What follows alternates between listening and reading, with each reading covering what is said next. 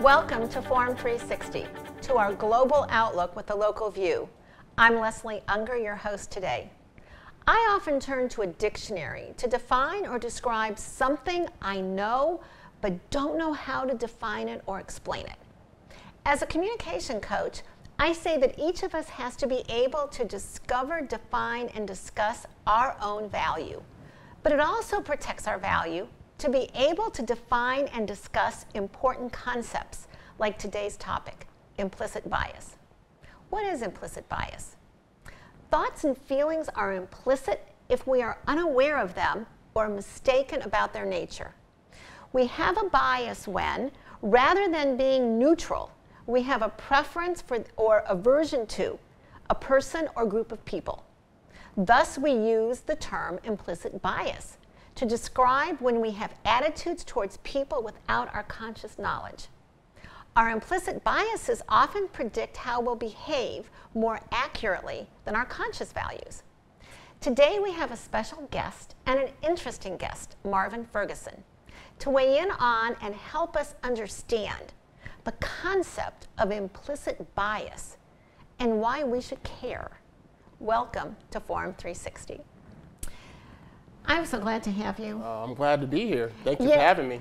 You kind of turned on a light bulb for me and made a concept that, just I couldn't get my hands around. You kind of made it really come to life. So I thank you for that, and we are going to get to that in just a few minutes. But I want to start with chronologically your journey. For sure. Because I think that your journey kind of will help us understand implicit bias even better when we kind of understand your perspective. Sure. And the stories that you're going to share. Okay? Absolutely. Now, I first want to ask you, how and when did you decide to become a pharmacist? Because when I think about asking like 5-year-olds, you know how they ask 5-year-olds what you want to be when you want to grow up, and they say a fireman, right, or a doctor, like how many of them say, I want to be a pharmacist? Absolutely. Absolutely. So great question. My journey on becoming a pharmacist happened as just growing up. My mother had lupus, which is an autoimmune disease, and essentially she was on a lot of different medications. And so I remember one trip to the pharmacy, and she had this drug interaction going on that was causing her to have some symptoms, and no one could figure it out. And I remember going to the pharmacy, and this pharmacist looked at her medications and said, back then I couldn't remember exactly which one it was. It had a long name. That's all I could remember. But that's the medication that's causing it. And so after talking with her doctor, she was taken off the medication. And I think it was a bad rash that she was having. It went away. I thought it was magic. I want to be that person that can make magic by just looking at all these long words in these medication bottles and be able to figure that out, because nobody else could. So there's a lot of reasons why I became a pharmacist, but that is one of the main ones that I remember coming up as a child. One thing I find really interesting about that, I have a client that's a pediatric surgeon, and he became a pediatric surgeon because he was like 8 and was in the hospital for something, and that just kind of inspired him. So it's interesting that kids can be inspired, and the thing that's really interesting is that it stuck with you. Yes. Because I would think that that's a pretty long road. Yes. So for you, it wasn't necessarily a role model, unless maybe this pharmacist that provided the magic. It wasn't so much a role model as it was watching. Yeah, it was an experience of just seeing that, having that knowledge and that background to be able to figure something out that these other healthcare professionals that were in her life wasn't able to figure out. So yeah, it's pretty awesome. So you went to Ohio Northern. I did. In Ada, Ohio. I was there for a student leadership conference when I was in high school, and it really is in the middle of nowhere. It is. So please, can you remember your first week or your first quarter or semester? Can you remember what it was like being kind of beamed into Ada, Ohio? Ada, Ohio was, what I remember, was one street. That's all I can remember. There was a Hardee's, and there was a bar called the Regal Beagle. Everybody remembers Three's Companies, but it was a Regal Beagle, and it was a grocery store. I think it was called Dave's Market right down the street. Those are the only 3 things I can remember on the main street. And essentially, Ada was Ohio Northern. You know what I mean? That was the main reason people came there. So me coming there was definitely, driving past cornfields was just like, where am I going? Yeah. As I think back, I think, well, I'm glad that I was in such a place. It's a lot better now, but I didn't have anything it wasn't really partying for that much because there wasn't a lot of things going on. So it helped me to stay focused. Now, I don't think of Ada as being the most diverse area in the world, Right. but because they have the pharmacy school, did that provide more diversity? Or was there a lack of diversity? There was definitely a lack of diversity in Ada, Ohio, as itself. But for the pharmacy school, there was maybe 2 of us that I remember. A lot of people came to the pharmacy school, and a lot of people left. And so it was difficult. Everybody was in their own little kind of cliques. So there were cliques of people that had, answers to tests and, being able to study guides to tests from past other students or whatnot, and they kept that to themselves. And so it was always, difficult to try to, compete with that sometimes, and I didn't really realize until later on that there were these different kind of separations or segregations of different students. And so with me and actually he was my roommate, pharmacy student, and we just did our best that we could to try to, get those grades to be able to pass it through those different courses. So definitely was a lack of diversity. Definitely was difficult. Not seeing people that look like you, not seeing professors that look like you, not having friends there, not having a culture that you're used to. It's difficult. I look at the positives that it kept me looking straight because I wasn't distracted by anything else, but it was hard.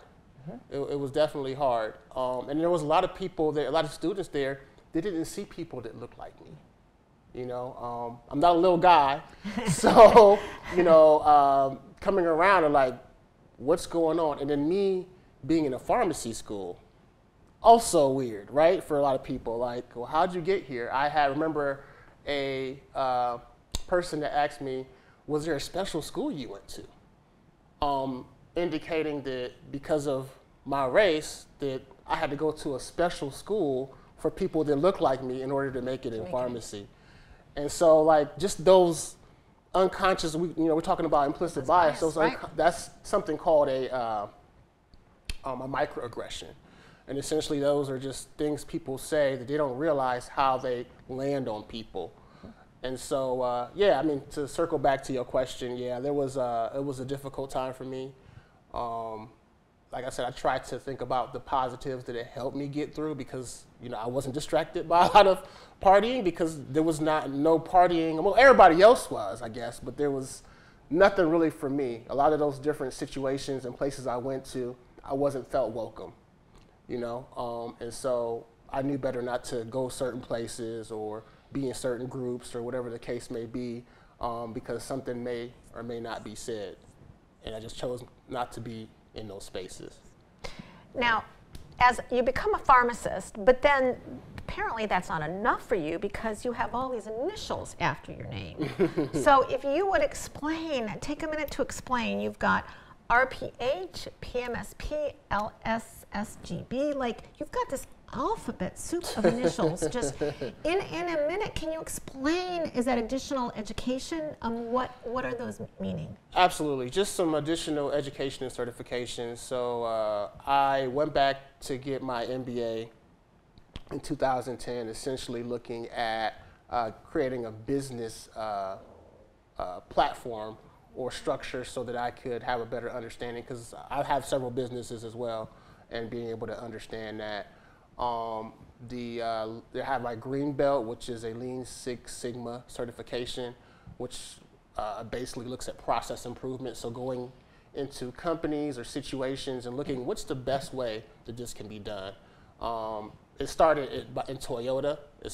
Goes all the way back there, but we've learned that it can be used for all different systems and all different types of companies and situations. So that changed my life because I use that all the time. Like, what's the easiest way that I can do this?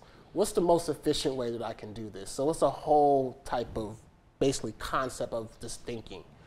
And then I got my pain management specialty certification. So my background is in clinical programs, more specifically on opioid case management. So we're all aware of the opioid epidemic. Yes. Essentially, in my role, we do case management and basically manage patients that are at risk for opioid overdose based off their current medication regimen. So the pain management specialty certification just gives me more education so that I can recognize these patients and be able to manage and treat them better. Now, we add to that, if you would just quickly answer, we've got Ask a Pharmacist, Let's Get Healthy, Jamaican Fusion Food Truck. Okay, so let's round you out there. Yes. And so I want to know when you sleep, but for just in a sentence, Ask a Pharmacist. Yes, so Ask a Pharmacist is a radio show on a Radio Free network that highlights the healthcare professionals in the area. And so I'll have them on and we'll talk about what they do, why it's important, how they got to where they are. So far we've had a speech language therapist that I didn't even know anything about, and they do just wonderful things. We had a cardiologist. We've had just all different types of healthcare professionals. I even had someone from a yoga studio, Blue Sage Yoga, talk about the importance of yoga and meditation, especially now with everything going on, just centering yourself and just being able to kind of get your mind and your body aligned. So yeah, that's something that I just, sometimes what we'll do is we'll look at different disease states. So I'll have a show focused on blood pressure. I have a show focused on diabetes, and we'll just kind of go through. You need one on diabetes and a dog. I'm going through diabetic dog that is really a tough journey. I need a show on diabetes and a dog. Oh man, I couldn't even imagine. Yeah. Because I'm sure there's a lot of food that doesn't really It's the help. pancreatitis that is the real challenge, more than the diabetes, I have learned. It's the pancreatitis is my daily arch enemy. Pancreatitis, wow. So when you want to do a show on it, just let me know. Okay, I'll be listening. Just take a minute. The Jamaican food truck I found so interesting. Yes, that's a great story. So I'm originally from Jamaica, St. Elizabeth Parish.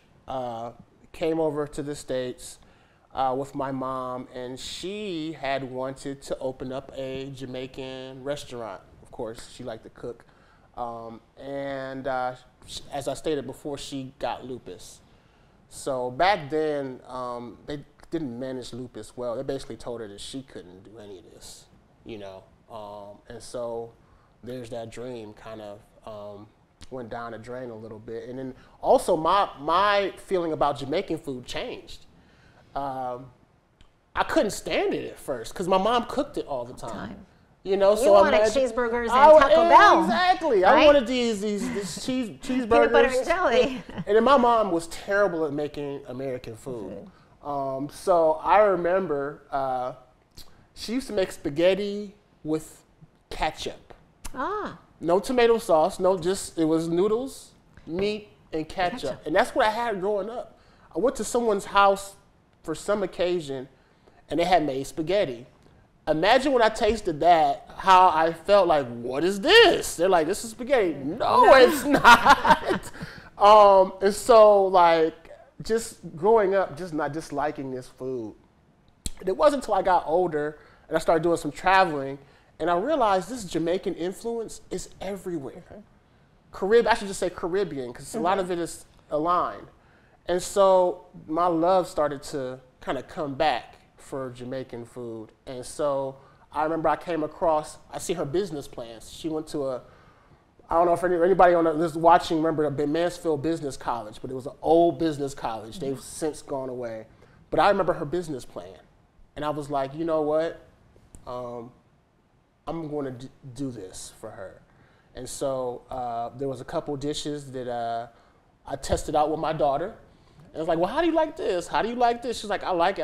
And those are the dishes that are my main stage things for my trailer. So I go all around. Last year was my first year, but I had a chance to be at the Hall of Fame, the Black College Hall of Fame, I've had different places around Akron that I went to a TEDx in Columbus and served them. So I've been blessed with the opportunities that I've had to be open just my first year. Everybody loves the food, but they say once you have love in the food, everybody else is going to love it as well.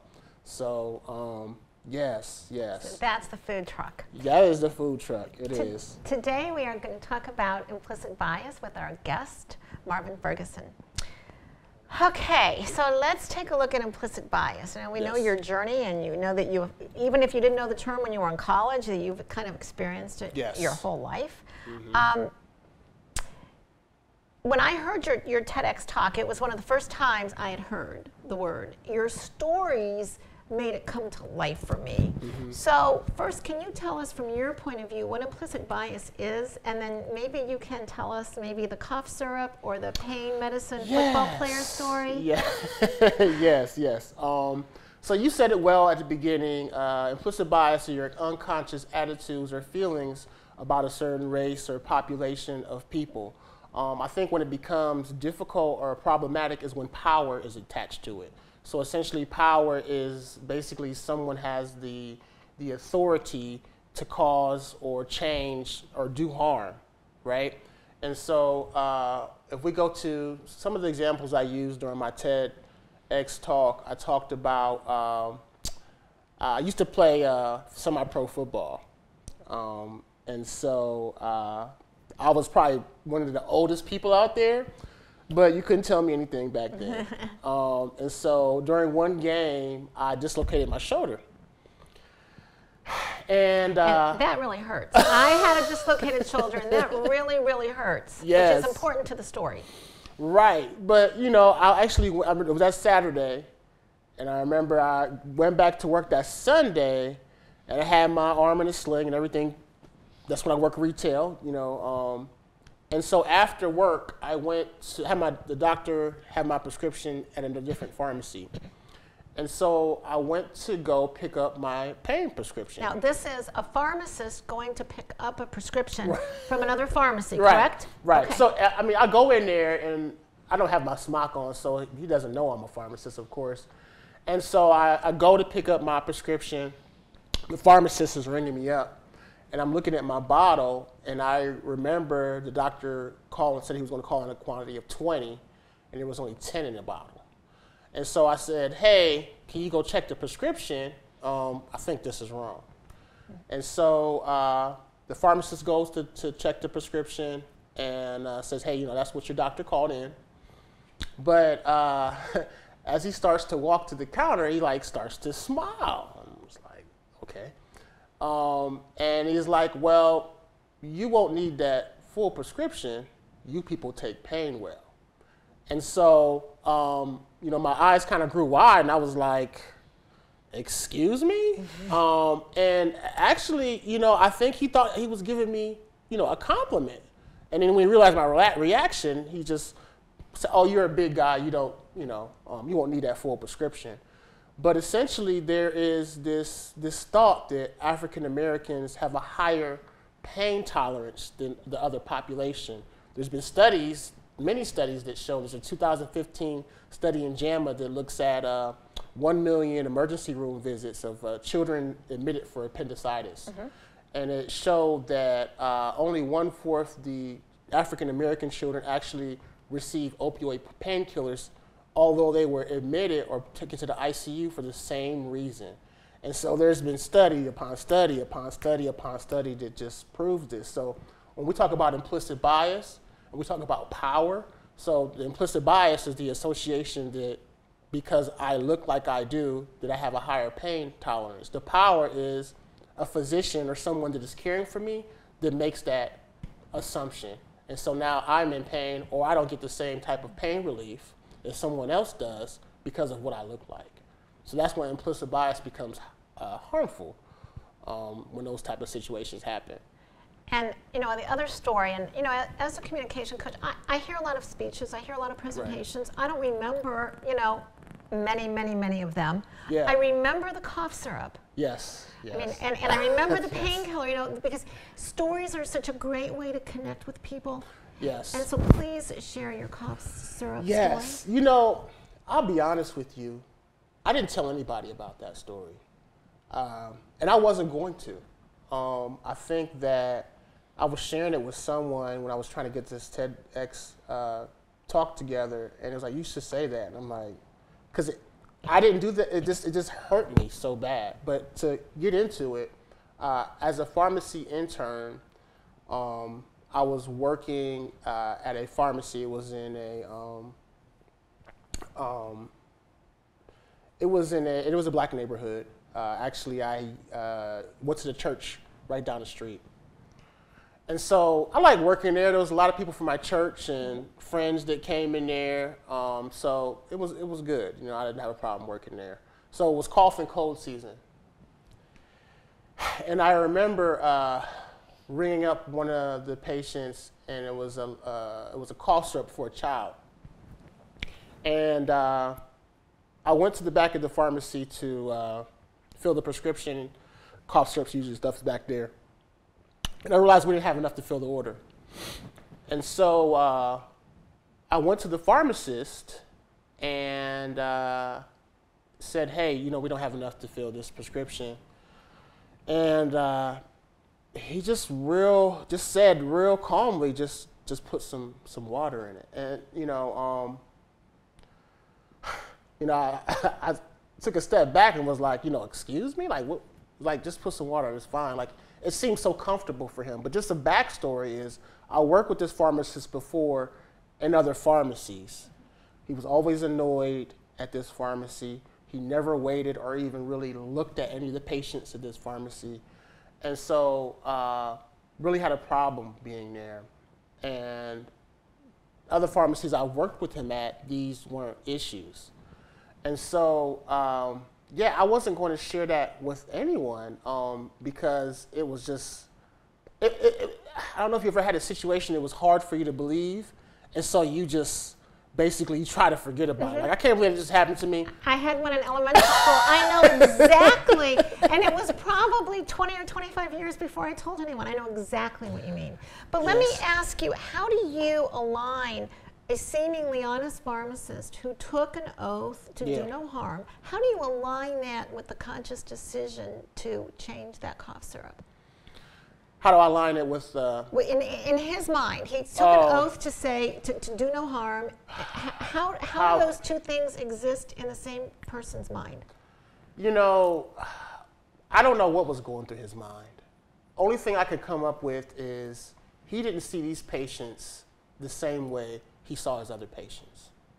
And so when there's this unconscious behavior like, well, these aren't the same as other people that I deal with, so I can basically do or say or treat them a certain type of way because of maybe some kind of unconscious beliefs that I have about this population. Now, when you go back to pharmacy school in Ada, Ohio, were there any classes then, or do you know if there are any classes now in implicit bias or in any way you want to address it, diversity of patients? Do you know if there's anything more being done today for people that are in school now? So at Ohio Northern, no. There was nothing that that prepared us as pharmacists to face those populations. Today, yes, I'm actually on a focus group or a board on NEOMED, to look at these problems, look at these issues, look at these gaps. So they're looking at things as far as having more preceptors that have that look like more of the students. Looking at the curriculum, what kind of curriculum, because what's important is being able to share with healthcare professionals that all your population isn't going to be one fit, right? There are going to be challenges that they may not share with you. So for example, if I'm trying to work with someone to help them lose weight, and I say, well, you can go walking and you can do these different things. Well, if they don't have safe sidewalks to walk on, if they live in a food desert, all these different challenges, everybody's not going to come up and just like, actually, doctor, I don't have sidewalks. Actually, there's only a liquor store and a gas station by my house. And there's no real store that I can get fresh fruits or vegetables. You know what I mean? So those are different things that we have to take into consideration when we're talking to patients about being more healthy. They may not have access to these different things. One last question I have to ask. Our time has gone by so fast, but I have to ask one last question in a couple words. The best thing about having a teenage daughter? Yes, I remember you asking me that. I would say the best thing is being able to have conversations with her about what she's going to be when she grows up. Okay. We learned today, and maybe a pharmacist, we learned today that implicit bias is a universal phenomenon not limited by race, gender, or even country of origin. Why does it matter? Implicit bias can affect cough syrup or pain medication at your local pharmacy. If it can affect meds, think about how it can affect our world in the smallest and biggest ways. We learned today that most of our actions occur without our conscious thoughts, allowing us to function in our extraordinarily complex world. This means that our implicit biases often predict how we'll behave and more accurately than our conscious values. Our guest, Marvin Ferguson, reminds us of being mindful, and I'm Leslie Ungar for Forum 360. Thank you for joining us today. Forum 360 is brought to you by John S. and James L. Knight Foundation, the Akron Community Foundation, Hudson Community Television, the Rubber City Radio Group, Shaw Jewish Community Center of Akron, Blue Green, Electric Impulse Communications, and Forum 360 supporters.